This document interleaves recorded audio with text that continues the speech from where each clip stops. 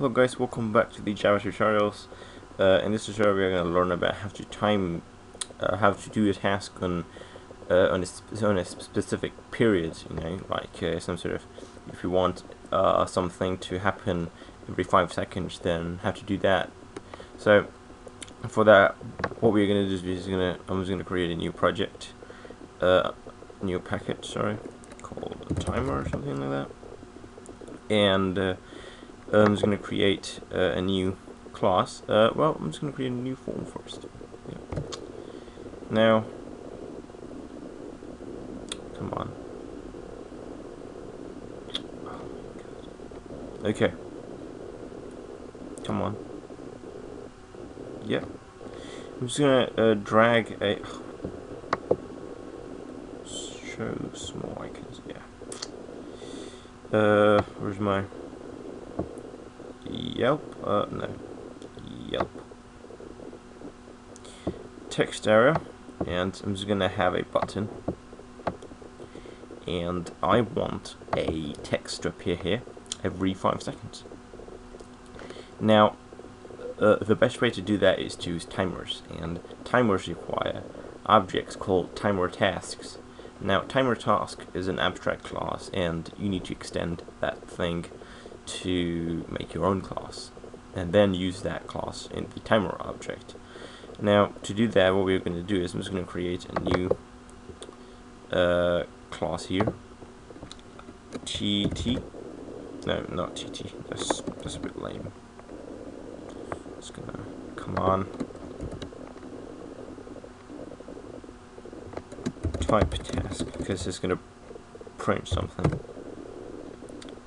Now, extends timer task, and it's going to ask me to import this. It's going to ask me to implement. Yeah. Now, we created an external class, so naturally we can't access the new JFrame class from here. So I'm just going to say public type task frame. Yeah. And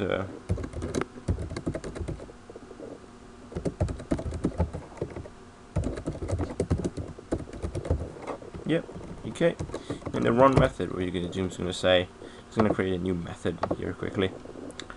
Okay, top public void type something. Yeah, so string. No, okay, something. So anything. It just can be anything. It's in type. So J text area 1 dot append. Hello. Yep. And then it's going to create a new line, or it's going to get it just one line, which is not good. Okay, so public void type, it does just one thing. It adds hello and the new line every time it is accessed, and that's going to appear here. Inside this, what I'm going to do is inside the run method, I'm just going to say parent, which is the new JFrame, and as we just created a new method inside the parent, I'm just going to say type. There, see? Type. There we go. And now, every time this type task is run, it would do parent.type.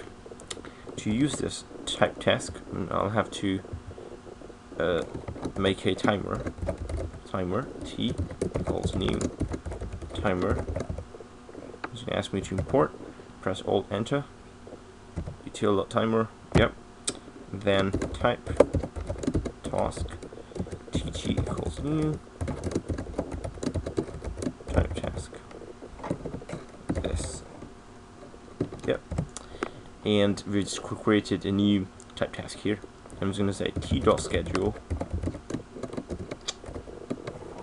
That and we're going to use that one because we want the task, we want the delay, so after how many seconds do you want this task to begin, and the period, which is in milliseconds, so that is the frequency.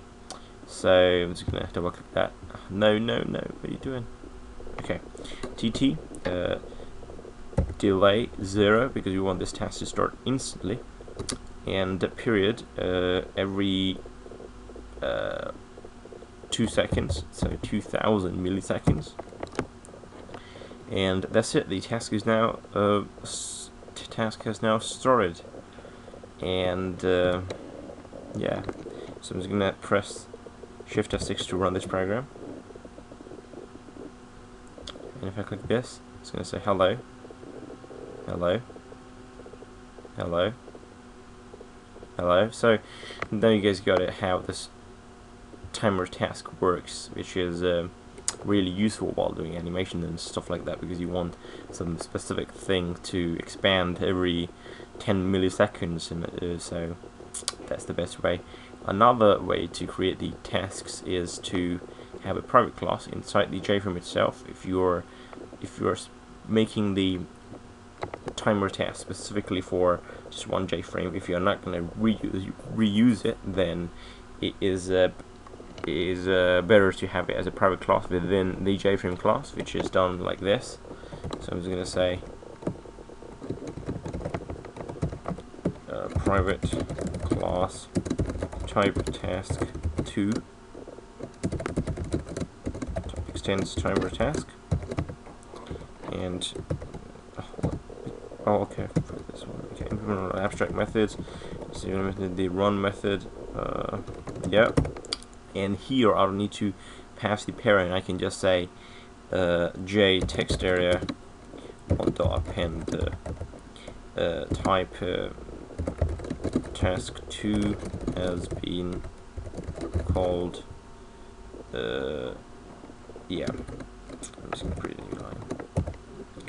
Now you might be wondering, why am I able to access these things even though they are private here?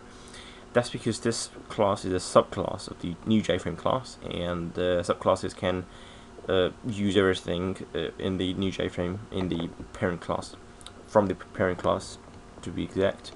And well, yeah, that's how it works. And once you call this type task 2 in the here's, I'm just gonna comment this out. That's Control Shift C.